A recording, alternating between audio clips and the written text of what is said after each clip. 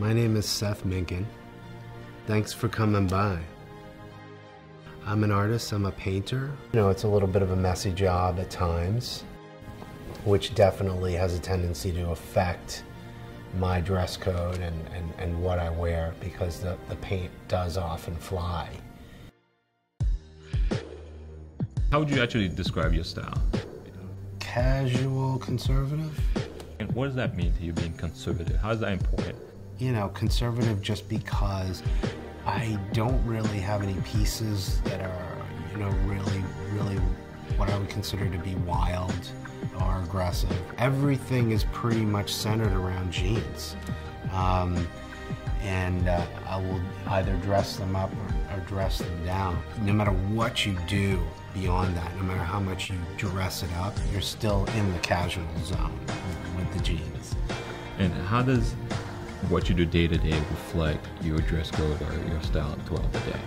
I think it's kind of a good exercise in being less materialistic, because I can have a shirt on that I love, on comes the oil paint, and you know, it is what it is. So.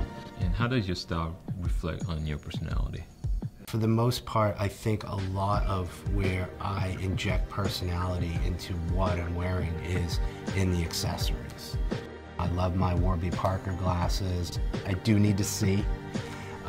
So I figured out that if they're going to be on your face 24/7, they should be awesome, and you should love them. I'm a big watch guy. I love watches.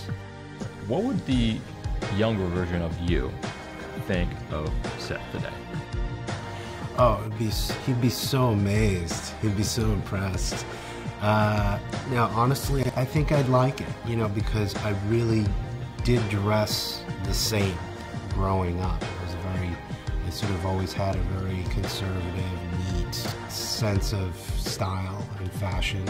One word, a sentence, or phrase that actually represent your dress code? Open-ended, you know, I'm open to your suggestions.